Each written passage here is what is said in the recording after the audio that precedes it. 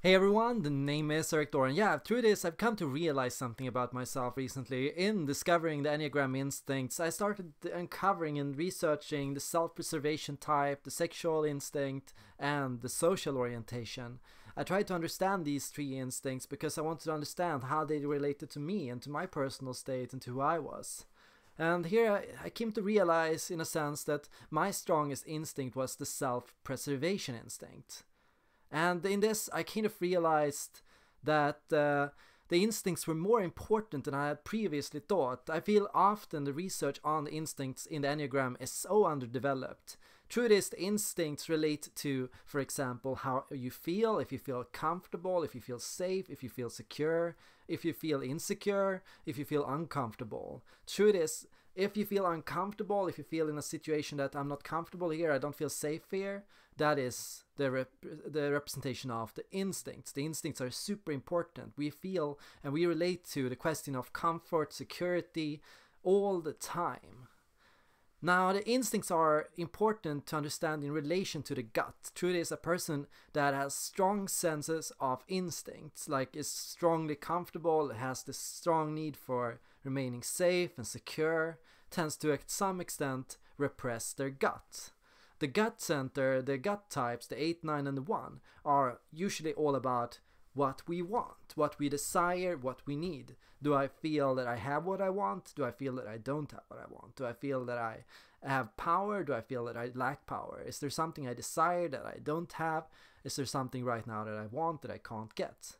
Often the instinct types, like the self-preserving sexual and social types, are all about maintaining and finding comfort, and often that requires them to give up to some extent that kind of power, giving up to some extent their desire or putting aside their desire or what they want so that they can remain safe and so that they can remain secure. Here, I feel often we need to understand that the instincts should be a natural part of the Enneagram. They should be added with alongside the other 9 Enneagram types because they represent real people, real struggles, real traumas that we can all have. You met plenty of people that share these struggles. You met people that struggle with the self-preservation instinct, people that struggle with the social orientation, and people that struggle with the sexual orientation. And if you have one above the other, every one of us has one above the others. Now, for me personally, it is the self-preservation instinct that is at its strongest. How do I define this type? Well, I think to some extent, at its most unhealthy, I feel that the self-preservation instinct is a little about overestimating their own power, in a sense. They feel overly responsible for the things that happen around them. They feel responsible for all the ongoings of the world, for peace and conflict and struggles all across the world. If there is conflict somewhere, they don't really feel at peace. The self-preservation type has this tendency to feel that everything that's happening in the world is kind of to some extent their fault, in a sense. They feel to some extent responsible for the ongoings of the universe and for maintaining harmony and balance in the world. So often the self-preservation types at their best are really peaceful types, patient types. They're open, they're rational, they're passionate, they are responsible, and often they are quite powerful in the sense that, well, if you feel responsible, you also do more. You also spend more time making sure that you're taking care of things. You spend more time reflecting on how you impact others, and you spend more time making sure that you can have a positive influence on the world. Now, typically at the most unhealthy it is that, well, these kinds of, this kind of over focus on how you affect the world can lead you to feeling like you're a bad person. Like when they go towards the unhealthy states, the self-preserving types tend to fall towards, in a sense, egomania, or the sense that also, in a sense, insecurity, shame, guilt, and fear, in a sense of feeling, oh, it's my fault that everything is the way it is, everything that's happening in the world is my fault, and in a sense falling towards that guilt trap, but also towards that kind of feeling like you're a bad person, or feeling like you are some kind of monster that's causing suffering in the world.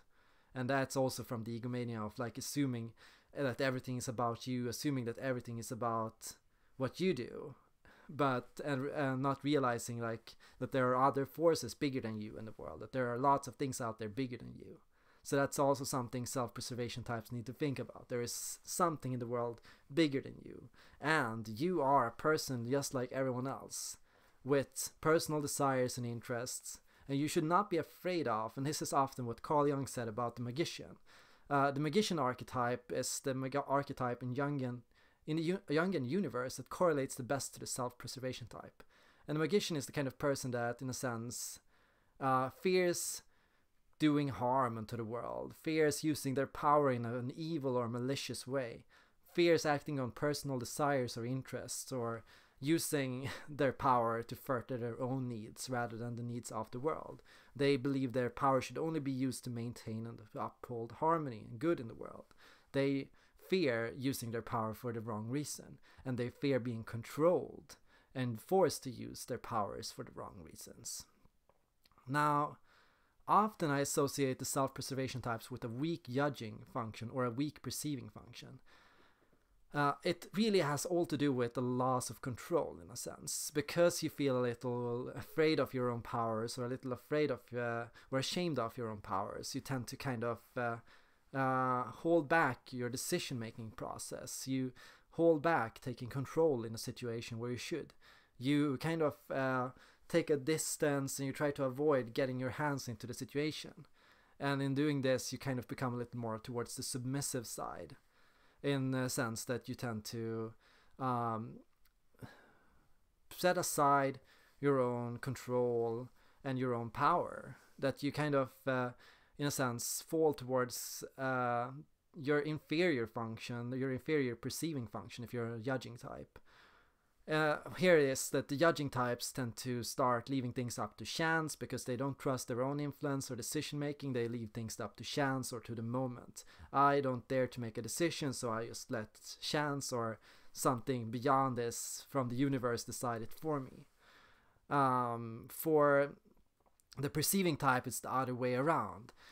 Fear of making a decision, or on making a decision on the moment, or on what you decide or what you believe in a situation, and instead submitting to an institution or to a system and letting a system decide, letting some kind of outer force of control decide for you. So in both of these instances, it's about letting go of control while, in a sense, maintaining and pursuing your interests, your values, and your dominant introverted or extroverted preference. Now, personally, often I felt that I confused this type with the two. I feel often I identified a little too much with the two. My main issue with being a two was that I did not identify with being controlling, in the sense that the two can be at their worst. The two, in a sense, when stressed, can become controlling and can start inserting their own values in other people's lives. They can start saying, you should live like this, you should make this decision, you should be like that, and if you don't, I get mad at you, in a sense. The two kind of can become a little controlling when they think they know what's best. It's also that the two struggles with being a little deceptive, in a sense, self-deceptive, like not realizing your flaws or realizing your issues. Often the twos struggle with self-awareness, in a sense, or they don't take the time to get the self-awareness. And here I felt, in a sense, that I'm quite aware of my own flaws and my own misgivings, and I am very careful not to try to control other people or to tell other people what to do. I actually feel awkward in situations where I have to do that. So in a sense, I've felt myself feeling more and more turned off the two for personal reasons, and instead I felt myself relating a little more to the self-preservation instinct. But it should be said when talking about all the Enneagram types that none of these Enneagram types represent you. None of these Enneagram descriptions should be read as a description about you. It should be read as a description about your struggle, your issue, what you're dealing with, your traumas. It should be read when you're dealing with the trauma, when you're struggling through something. That's when you need the Enneagram. When you feel rather that you want to learn who you are, that's when you should go into the MBTI. That's when you should start studying your MBTI type, who you are at your best, what you can be at your best. The Enneagram is in so many ways a starting point for people searching for self-actualization and personal discovery, where the MBTI is kind of that roadmap towards self-actualization, who you will be when you are self-actualized, when you found yourself, and when you made peace with who you are. So that's all I have to say today about the Enneagram and the MBTI. I hope you enjoyed this video, and thank you all for watching, and I hope to see you guys in the next time. By the way, I should let you all know that currently I have a sale going on in the website. So anyone who's interested in getting the books on the Enneagram, the power of persona, or free typing sessions, not free actually, but very cheap Enneagram typing sessions or MBTI typing sessions. I produce reports, I produce all kinds of material for anyone who's interested in learning more about themselves and gaining more objective information about who they are from an outsider perspective. So that's all for today. Thank you all for watching, and see you guys later.